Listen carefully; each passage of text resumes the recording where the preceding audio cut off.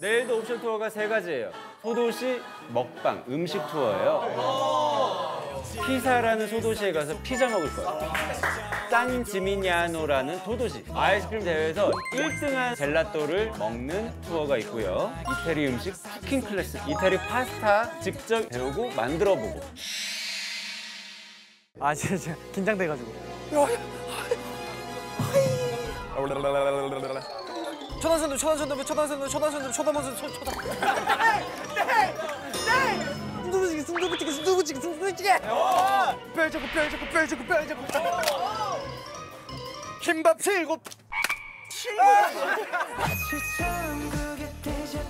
진짜 동화 속 같네 여기가. 미쳤다. 너무 이뻐.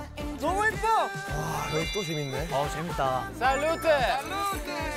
맛이 수밖에 없어. 와 죽이네. 진짜 멋있다. 멤버들이랑 이렇게 다 같이 이뤄본 게 진짜 큰 추억으로 하나 남을 것 같아. 야, 니네 물감도 어떻게 그렸어? 탄산수로 그렸지. 탄산수? 근데 맛있어. 와, 탄산수라면 양이 뭐? 맛있는데?